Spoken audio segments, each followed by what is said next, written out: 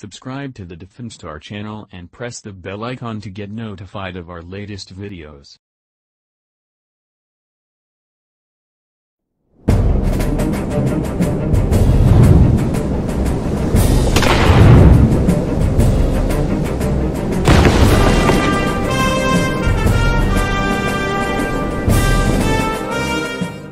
DRDO Netra is India's indigenously developed airborne early warning and control system, which is also known as India's Eye in the Sky.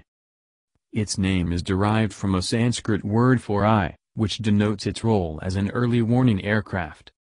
Its development started in 2003, with its first flight and induction into the Indian Air Force happening in 2011 and 2017 respectively. Indian Air Force currently operates two Netra systems, and has extensively used it during February 2019 airstrikes on Pakistan. India is also looking to export Netra to friendly countries.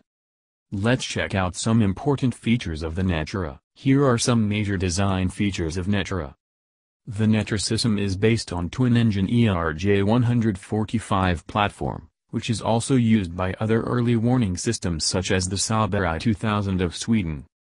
Two radiating planar arrays are assembled back-to-back on top of ERJ-145 fuselage in an active antenna array unit, which provides 240-degree coverage.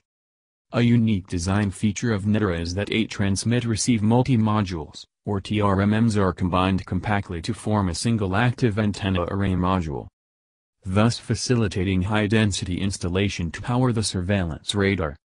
The aircraft also features air-to-air refueling capability for extended operation during high-intensity missions. Major capabilities of Netra includes an active electronically scanned array primary radar, which consists of 2 back-to-back arrays, and offers an extended range mode against fighter aircrafts.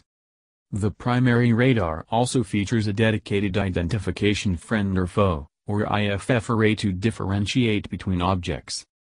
It features an electronic support measures, or ESM system, which provides complete 360-degree coverage in azimuth, and its communication support measure system can analyze and record intercepted communications both in flight and post-flight. Netra has an impressive endurance of 9 hours with in-flight refueling, which is the best among similar early warning systems. It also features a complete self-protection suite, which includes passive missile approach warning system, a radar warning receiver, and countermeasures dispensers. The aircraft will have SATCOM and data links to pass on ESM, CSM and radar data to ground stations and target information to fighters. Hope you liked this video. Thank you for watching, and don't forget to subscribe to our channel.